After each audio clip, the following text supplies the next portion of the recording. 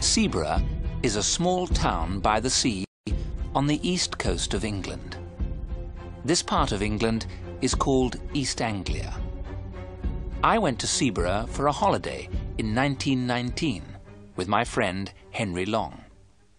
There were few visitors in Seaburgh that year.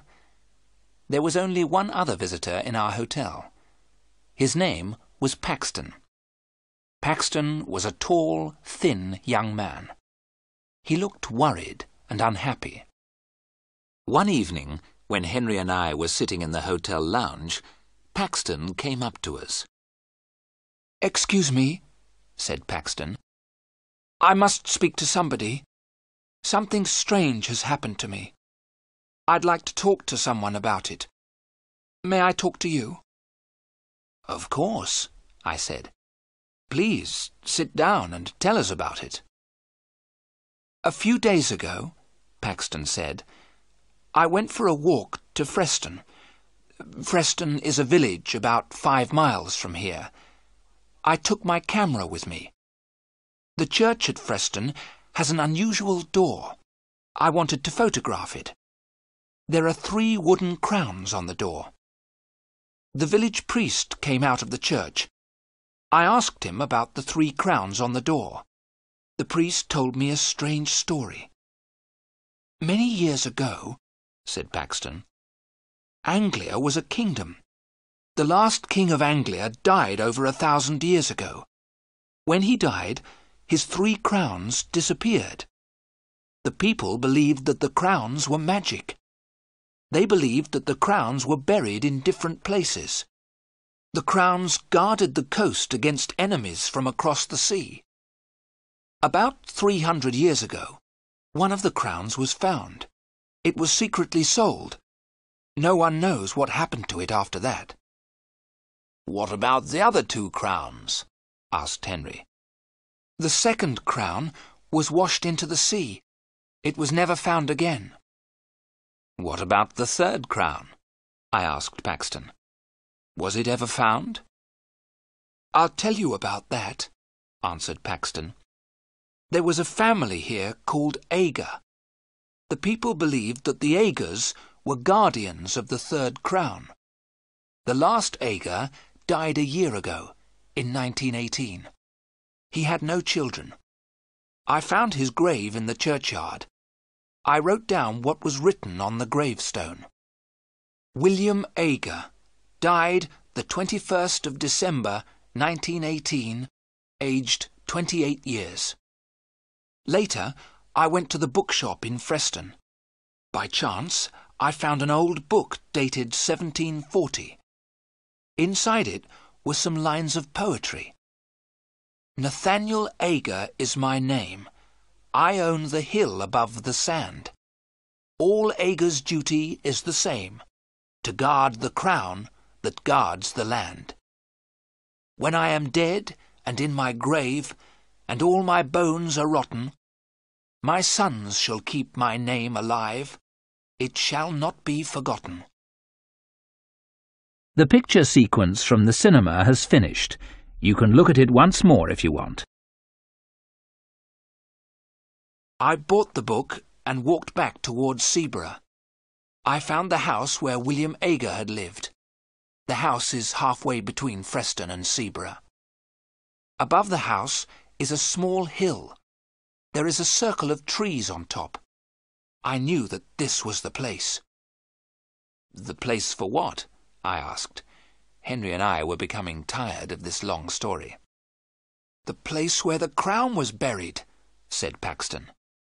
"And did you find this crown?" I asked in a tired voice. Paxton's answer surprised us both. "I have it in my room," he said. "Come and see it, then you'll believe me." Henry and I did not believe him. We thought that Paxton was not telling the truth. But we stood up and followed him. Paxton led us to his room. He opened a suitcase. Inside the suitcase was something wrapped in newspapers. He unwrapped the newspapers. There was a crown. The crown was made of silver. It was a circle of metal with 4 jewels. I put out my hand to touch it. "Don't touch it!" Paxton cried, and held the crown away from us. "Why not?" I asked in surprise. "We won't take it from you." "I'm sorry," said Paxton. "It's because—" He looked round the room in a strange way. "Since I took the crown, I haven't been alone." "You haven't been alone?" Henry said. "What do you mean?" Then Paxton told us more of his story. "After I'd been to Aga's house, I came back here. I got a spade and a lantern. When it was dark, I went back to the hill above the house. I started to dig a hole at the top of the hill, in the centre of the circle of trees. As I was digging," Paxton went on, "I was sure someone was watching me. Once I thought I saw someone, but I wasn't sure. The person was always behind me. Once I felt someone pulling my coat. But then I found the crown. At that moment I heard a terrible cry behind me." "Who cried out?" I asked. "I couldn't see anyone," Paxton answered. "But I think I know." He pointed to a book on a table beside the bed. "Every time I come back to my room, the old book is open." I looked at the table. The old book was open at the first page. I saw the name, William Aga, 1890. "So you think that William Aga is following you?" I said. "But William Aga is dead." "It's the ghost of William Aga," said Paxton. "He won't leave me alone. He wants the crown, but he isn't strong enough to take it from me." "And what will you do with the crown?" I asked. "I'm going to put it back," said Paxton. "If you put it back, will William Aga's ghost leave you alone?" I asked. "I don't know," said Paxton, "but I must try." I saw that Paxton was very, very frightened. "Then we shall help you put it back tonight," I said. As I spoke, a shadow moved in the room. Paxton saw it and looked terrified. The picture sequence from the cinema has finished. You can look at it once more if you want. That night, as we left the hotel together, I spoke to the hotel porter. "It's a warm night," I said. "We're going for a walk. We may be back very late." "I'll wait for you, sir," said the porter. "I won't lock the front door until you return. The other gentleman isn't staying in the hotel, is he?" "What other gentleman?" I asked. "The gentleman who's with Mr. Paxton," said the porter. "No," I replied quickly. I did not tell the others what the porter had said, but I had seen it too. When the three of us were together, I thought I saw another person in the room with us. It took us half an hour to walk to William Aga's house. The road went along beside the beach. The beach was a lonely place at night.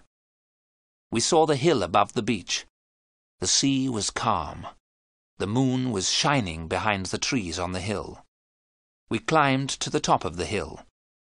We had forgotten to bring a spade. Paxton did not care. He began to dig with his hands. As soon as he had dug the hole, Paxton put the crown in it.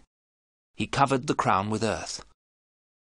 "It's back," he said in a loud voice. "Will you leave me in peace now, William Aga?" We heard nothing, but Paxton turned to us and said, "William Aga says never."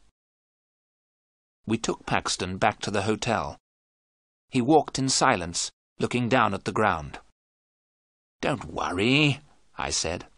"Everything will be all right tomorrow. We'll put you on a train to London.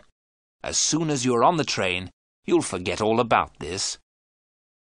"He'll never let me go," Paxton said. The picture sequence from the cinema has finished. You can look at it once more if you want. The next morning, Henry knocked on my door before 7 o'clock. "Let's go and have breakfast," he said. "Then we'll take Paxton to the railway station." I got dressed and went downstairs. Henry was waiting for me. "Have you seen Paxton?" I asked Henry. "He's not in his room," he said. "I thought he was with you." We went quickly to the porter. "Have you seen Mr. Paxton this morning?" I asked. "Yes, sir," said the porter. "He went out a couple of minutes ago. In fact, I thought he was with you, sir." "With me?" I asked in surprise. "Yes, sir," the porter said. "I thought you were outside the hotel calling for him. It looked like you, sir. But I was reading the paper. Something strange happened at Freston yesterday." "What happened?" I asked. "A grave was opened at the church," the porter said. "The bodies disappeared."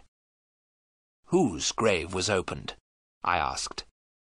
"A man who used to live here," the porter replied. "A strange man called William Ager." Henry and I ran outside. Paxton was on the beach. He was walking quickly and waving to someone. We could not see who he was waving to. There was a thick mist coming from the sea. As we ran after Paxton, the mist became thicker. In a few seconds, we could not see Paxton, but we saw his footprints in the wet sand. The marks of his shoes were clear. There were other marks in the sand. They were made by someone who was not wearing shoes. The marks were strange. They were the shape of feet, but they were feet without flesh, only bone. We called Paxton's name. We thought we heard Paxton call our names. Then we heard a long and horrible scream. I shall never forget the sound of that scream in the mist.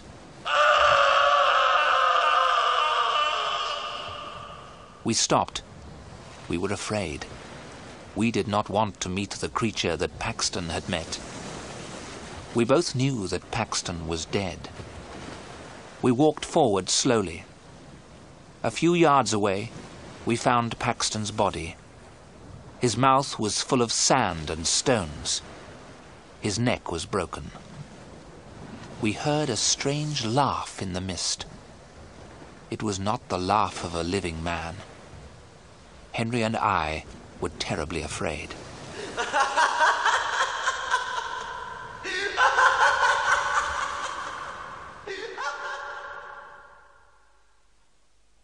The police asked us a lot of questions. They never found out who murdered poor Mr. Paxton. Henry and I did not tell the police what we knew. They would not have believed us. Henry and I did not go back to look for the crown of Anglia. The crown is safe. We did not want to meet the ghost of the guardian, William Ager.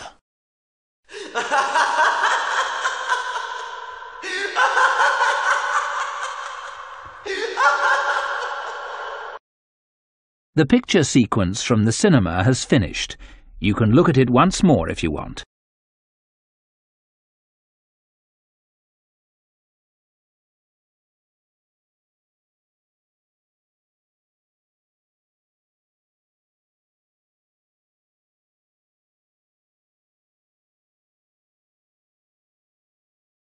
One day, a postman came to my village. The postman brought me a letter from my son, Saul. "Is your name Adam?" the postman asked. "Yes," I said. "I've got a letter for you." The postman read the envelope. "Adam of the village of Minta." "A letter for me? Who is it from?" I asked. The postman looked at the envelope again. "From Saul," he said. He gave me the letter and walked away. "Martha! Martha!" I called to my wife. "Come here! We have a letter from our son Saul." Martha came out and looked at the letter. She was excited, but she was also worried. "A letter from Saul?" she said. Is he alive and well? I'm going to find the school teacher. He can read the letter. There was no school 50 years ago, so I cannot read or write. I live in a small village. The only work is farming.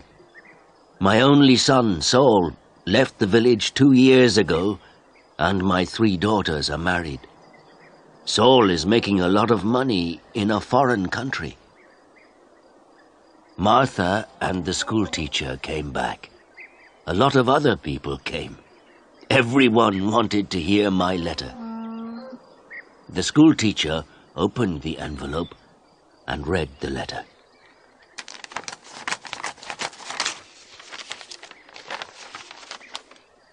"20 Taylor Street, London E19, England, 16th of March. Dear Father, I am living in London. I have a job in a factory. The work is very hard. I often work at night, but the pay is good. I am well, and I live with people from my country. I am sending you £100 in this letter. This is for you and my mother. Love to you and mother, Saul." £100, I said to the schoolteacher. "You're wrong. It's a mistake." "No," the schoolteacher said. "I'm not wrong. It's not a mistake. Here is the money." And he gave me a piece of paper. "What is this?" I asked. "A money order," the schoolteacher said. "Go to Darpur. Take this money order to the post office in Darpur. The money order is worth £100. The post office official will give you the money." £100, I said again. Everyone laughed and said, "Adam, you are a rich man. You can buy many things for your farm and for your house. And I can buy some good food and drink in Darpur. I am going to give a party for you all," I told my friends. Martha said, "Saul is a good son."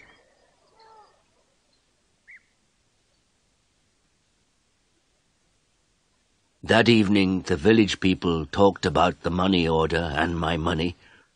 Martha and I also talked about the money. We needed many things for the farm.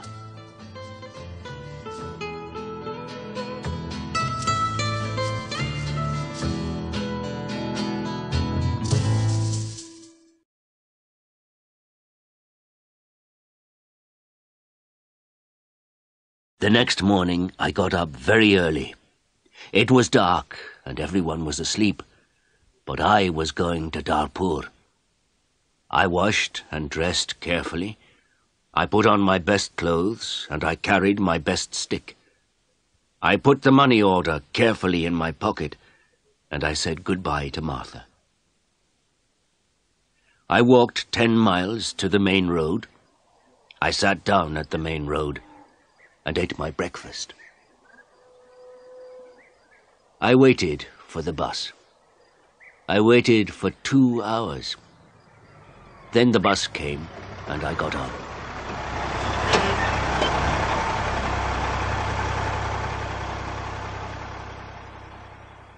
It is a long way to Darpur. The bus takes 3 hours. I arrived in Darpur and walked to the post office immediately. I do not often go to Darpur. I only know the market and one shop. This is the shop of Rick. I buy things for my farm from Rick. There were a lot of people in the post office. I asked about money orders. A man showed me the queue. There was a long line of people, and I waited at the back. Finally, it was my turn. I was at the front of the queue. But the official did not serve me. "Excuse me," I said. "It's my turn. I'm next." "You are next. "Old man, I'm very busy," the official said. "Look at my papers. Look at all these people. I am very busy, and you must wait." So I waited. Finally, the official looked at me. "What do you want?" he asked. I gave him my money order. "This is my money order for £100, I replied. The official held out his hand. "Identity card?" he said. "Excuse me? I don't understand," I replied. "Your identity card," the official said again. "Give me your identity card." "What is an identity card?" I asked. "I can't give you any money for this money order. First, I must see your identity card. Your identity card gives your name and your address. Your identity card describes you. There is a photograph of you in your identity card. I don't know you. Who are you?" The official was a little angry. But I was also angry. "Who am I?" I said. "Everyone knows me. I am Adam of the village of Minter.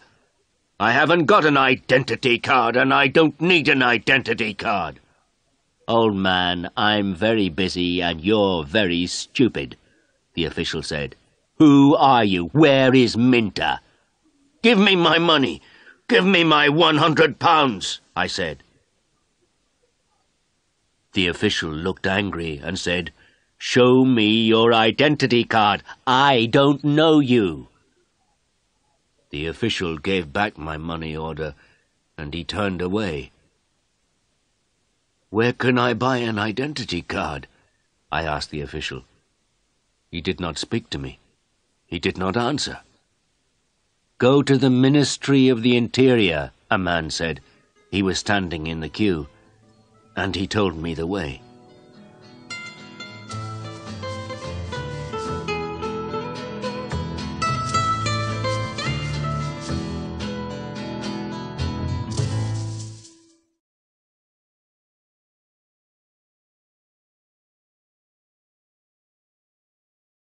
I walked to the Ministry of the Interior. I waited in another queue. I spoke to another official. I asked for an identity card. "Fill in this application form," the official said, "and bring the form and 3 photographs of yourself and £2. Come back tomorrow." "Tomorrow?" I said. "Can I have an identity card today, please? I live in Minter. I live 5 hours' journey from Dartpoor. I'm an old man." "Yes, come back tomorrow."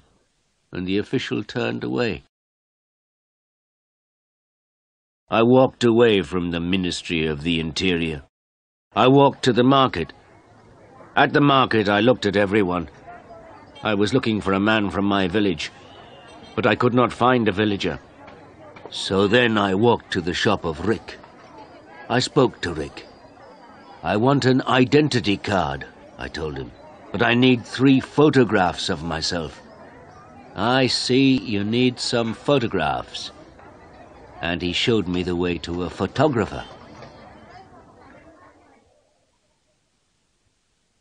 I found the house.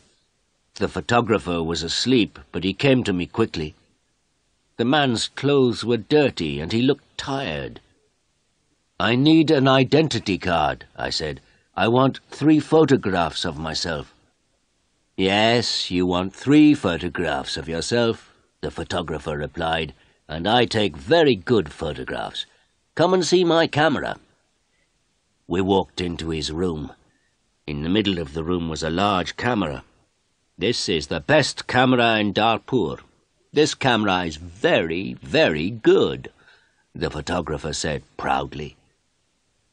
"I've never seen a camera," I said. "I don't know about cameras. Hurry up and take a photograph of me." "Please do not hurry me, old man," the photographer said. "I am an artist." And he gave me a mirror and a comb. "I don't want a mirror. I don't want a comb. Please take my photograph. I'm going to Minter this afternoon, and I'm in